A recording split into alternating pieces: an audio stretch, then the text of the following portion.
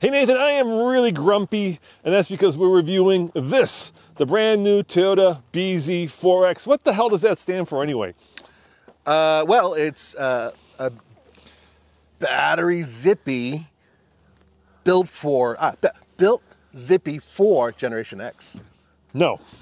I think it stands for Beyond Zero. X means it's a crossover, and 4 is X means it's all-wheel drive, and 4 means it's like the RAV4 or something. You know what? I don't care. It's just a really silly name. It is atrocious. The name is no good. So that's not the only reason I'm grumpy. The other reason I'm grumpy is this bZ4X is basically a Solterra. I mean, just slap a Subaru badge on it and you got yourself a Solterra. Well, they look a little different on the outside, a little different on the inside. What do you think of the styling? I actually don't mind it. I don't think it's a bad-looking vehicle. Now, we recently drove the Lexus cousin of this vehicle, and I also thought that was relatively attractive. My issue has to do with a lot of what's going on underneath, which we're going to cover in a little bit. But there's something else. I had a great idea. What's that? I'm going to call it the Toy Sola. Okay. Because there was a Solera once, right? Yeah. And a toy, right? Toy Sola. Yes, you're welcome, Toyota. Send a check to me because apparently we get paid by them. All right, let's talk about the things that make an electric car unique, right? Mm-hmm. First and foremost, and Tesla pioneered this, is it has to have a frunk. So let's see how big of a frunk this bZ4X has. Folks, prepare to be disappointed. Yes, or grumpy. Voila, there's your frunk. They're spaced by the orange cables, which I hear are totally safe to grab. Yes, there is no frunk. There's a little space right here. And you know, that just speaks to the engineering, right? You could package this in such a way that it would have a frunk. To me, I'll give you the bottom line. I'm going to cut to the chase, yeah. Right? I think Toyota built an electric car for people who hate electric cars. It's an interesting perspective. And I'm going to say this, that the design on this one, if you look back at the first generation Nissan Leaf, which goes way back, there's actually a lot that has in common with this, including having a lot of that electric motor under the hood. Now, this one does have the 2 electric motors, right? Yes, this is the all-wheel drive, which also makes me grumpy. You know why that is, Nathan? Because the all-wheel drive actually charges slower than the front-wheel drive. You're so kidding. If you get the dual motor setup, right? Yeah, like this one has. You're only going to be able to charge at a maximum rate of 100 kilowatts, whereas if you get the 2-wheel drive, you can charge at 150 kilowatts. Why? I don't know. Yeah. I don't know. Where's Tommy when we need him? And you know what? This is actually more expensive than the 2-wheel drive. So the 2-wheel drive starts around 42-ish. Yeah. This limited model, it's about 50, you know, when you take in all the destination fees, give or take. Right. Well, here's the thing about that. This has a much shorter range than the 2-wheel drive, right? Yes. So this one, officially, get this, 222 miles, but probably not in real terms. Yeah. The 2-wheel drive, 250. Okay, so it is significantly less. That makes sense, having a battery in the or not a battery, but an extra motor with the extra drag. Here's something that I noticed on this. Come on over here, have a look-see. Now, when we had the Lexus, yes, what we noticed was that this was super flimsy. It's not as flimsy on this one. Granted, it's still not great, but the materials around here are the same as the one that's on the Lexus. This whole port thing, a lot of it, you know what it is? It's kind of like an afterthought, a little bit. Yeah, like they designed a car and then they decided to make it electric.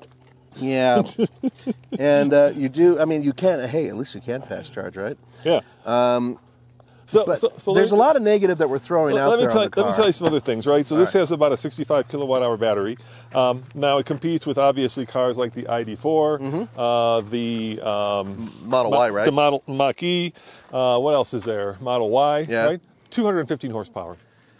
Yeah, it's not a lot. No, it's not. No, not for this class. 0 to 60 is what, a little over 6? Yeah, 6.5 seconds, which sounds fast, guys, but for an electric car, it's pretty darn slow. That's actually about slowest in its class, isn't it? It also has about half the storage room of a RAV4 in the back. Yeah, it doesn't have as much room. Part of that has to do with the shape back here. Now, the good news is that down here, you have no spare tire. But you have a charger. Yeah, you have a charger, right? Now, that's typical for a lot of electric cars. I mean, we're nitpicking at that. But there is something I want to show you when we shut the trunk. There's 2 more gripes that I have. All right, let's see here. And then I'm done with my gripes. There's a lot of stuff I like about the car. Okay. So first, it's not really a gripe, but it's more of something that I've perceived. This must be for massive aerodynamics. Yeah, because there's no rear windshield wiper. Yes, that's the other part. I'm sorry. I really, especially living in snow country, I like having a rear wiper. Some people have been like, well, it'll just slide right off when you turn on the rear defrost. No, you know what? No, not a foot of snow. No. When you're slowly backing up down a driveway and you have tons of snow powering down, it doesn't just slide right off. So having a wiper And I'll leave you one last thought before we get in and drive it. Why is the B small? Why isn't that capital? Because Generation X does not like capitalization. I'm surprised it's not like a hashtag. That would be better. Hashtag Z4X. See, I'm already making it cool. You're welcome to it. All right, let's drive it. Yeah, that's not going to work. All right, come on, let's drive it. All right, Nathan, let me show you the other thing that really drives me crazy in this car. Sure. Once again, they went and reinvented the shift knob, which you have to nowadays because it's not going to be a new car without a different way to shift it, right? Right. So, yeah, you want to shift it left, right, try it. Can't do it.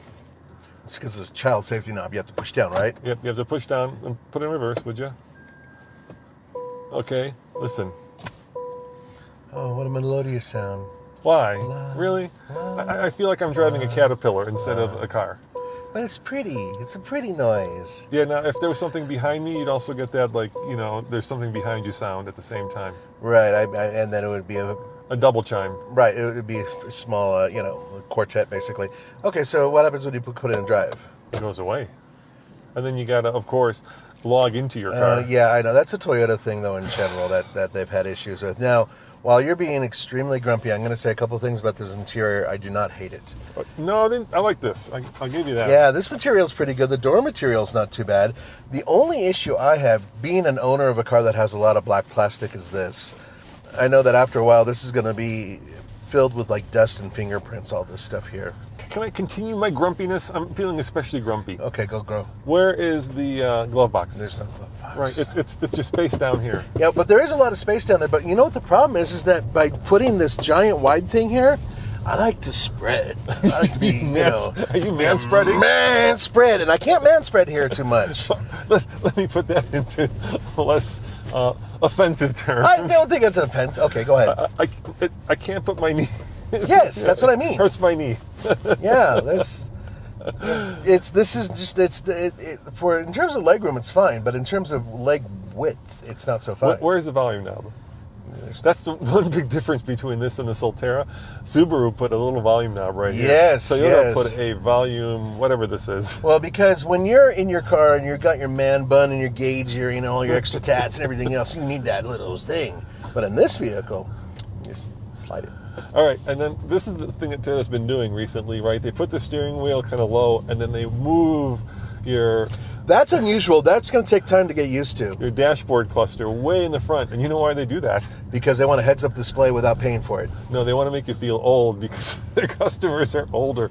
And it's much harder as you get older to focus on the thing in front of you and then to focus on something right in front of you. So going from the car to the dashboard can be, let's say, optically... treacherous for old people. Now, wait, are you getting this from Toyota, or is this something that you came up with? No. This is true. This is absolutely true. I'm not making this up. And so by moving the display way forward, it allows people who are optically challenged to not have to focus as much between the things in front of them and the dashboard, or in this case, the digital dash cluster. I will say this: I'm glad they didn't put it in the middle here. True that. I remember when that was a little bit of a thing for a while. I really didn't like that. And I think that it's sort of cutting the distance between having a regular setup, an IP, and then having a heads-up display. Yeah, but I don't understand. It blocks your view. Yes, it does, especially if you're small and old and you have osteo, so you can't even see. If I was like this, then it would be blocking your view a little bit, right? Well, you can do this. So. Well, yeah, that's what. But now it's in my lap. Well, there are certain people who drive like that. It's just maybe it's just solving a problem that didn't need solving. Well, that tends to be the case with a lot of car companies doing that. Now let's see how she rips. I'll accelerate. I'll get rid of the beans. Here we go. Like I say, fast for a regular car. Yeah, it's really fast. 6.5-ish. That's not bad at all. That's not bad. But for an electric car, it's definitely on the slower end. Yeah. Then of course you've got this HVAC control right here. Which, Yeah, which no is real buttons. No buttons. Yeah, once again. Just these. Yeah. Yeah, I do prefer the buttons that they have down here. And notice this button. X mode. Yes, that's very well known. That's Toyota knows that very. Oh no, sorry, I was speaking of Subaru, right? Yeah. X mode is a Subaru. Wow, you are in a grumpy mood today. Sorry. But you know, we could go boulder bashing now. Yeah. Prior to that, put up the lockers. What is? Oh, Look at this. Yeah, I got my phone right there. Yeah, and then my phone doesn't fit. And then you can't see it, of course. Yeah, and I don't even think it's charging because my case is kind of big. But we do have Apple CarPlay and Android Auto, which is nice. Yeah, that comes standard in almost every machine built. Well, except for GM, which is taking it away in their electric cars. I want to. That's a head scratcher. No, GM actually make an interesting point. So there's an elephant in the room about this car, Roman. What is that? Discounts and whatnot. You're Yeah. not eligible for really anything. It's made in Japan, I believe, and it doesn't qualify for the tax refund. Currently. $7,500, yeah. Yeah, currently. So you're not eligible for that. It may qualify for local, like statewide. Yeah, and you guys check your local state ordinance, see what they say, but... Look, it does drive well. Yes, it does. It's comfortable. Yes, it is. The seats, at least. It is relatively well sorted. I mean, it is a Toyota, right? Yeah, sure. So I believe all of this will be just like it is today in 15 years from now. Watch the dog. I see the dog again. Puppy. I'm not going to, because I'm so quiet. Maybe if I back up, I'll scare him. Here, I'll put it in reverse. That'll get his attention. No, don't, because it's... Or is that just in here? Now you're freaking the dog out. I was like, what the hell are you doing? Sorry. Yeah. Don't mean to freak the dog out. I was just trying to warn him. Even the guy's like, what the hell are you doing? My dog's right here. What are you doing, pal? So I did like what you said earlier, your first gripe about how Toyota made a car for people who don't like electric cars. Yes. I think that might be in the vein of what they're talking about, because even though it's got lots of gizmos and goodies, you can master driving this car in an hour, even if you don't know much about cars, as long as you figure out the gear lever, which would probably take a half an hour for some people I know. But the rest of the vehicle has its own unique quirk of being kind of sensible and simple. But it doesn't do anything special. If you can get past the name, right? The name is dreadful. Let's just jump outside. So if you can get past the name, yeah, which I'm sure people can. The problem, in a nutshell, is it's basically a previous generation. It's not quite a California compliance car. Yeah, but it's kind of almost in a way like a previous generation. The standard today, Nathan, has to be 300 miles, right? It's like real estate, right? I'd say 250 miles is the opening standard on cheap ones. Yeah, like real estate. Location. EVs, range. Yeah.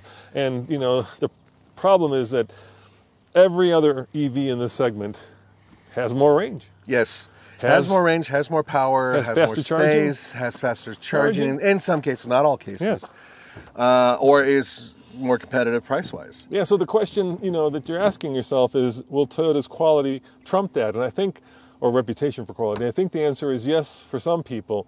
But once again, to me, the bottom line, like you like to say, is they built an electric car for people who don't like electric cars. You said that, actually. I will give you the credit on that. And maybe that's a smart thing, because right now we're in a moment in time where the early adopters, or is it adapters? Adopters, have bought all the electric cars they've ever wanted, and now we're moving into the general public, and there's this kind of chasm, right, that you have to cross. And maybe this is the answer. Maybe this is how, like a gateway drug for non-electric car people. I don't know. Well, I'm going to say this. Toyota has been very vocal about the point that they're not hip to going all electric, but they still need to make some electric cars, right, in order to be within compliance right now. This is not the best first effort for Toyota. And I'm sure they could do better. Toyota would say we'd be better off if we all bought hybrids. I would agree with them for the most part, but it doesn't matter. What matters is that what the mandates are and what they're supposed to be doing and what they're eventually going to be doing. They even said it straight out. They went right back to the drawing board and they're starting all over with their battery electric cars. This is their only offering right now. And they have teased an LFA replacement that they're saying has 900 miles of range. So maybe they're going to pull an EV rabbit out of their hat and surprise us all. Well, they've done some recent partnerships and whatnot that are out there. You can go to all TFL and see that too. But when it comes to the bZ4X, I'm grumpy. No kidding. See you guys next time. Ciao.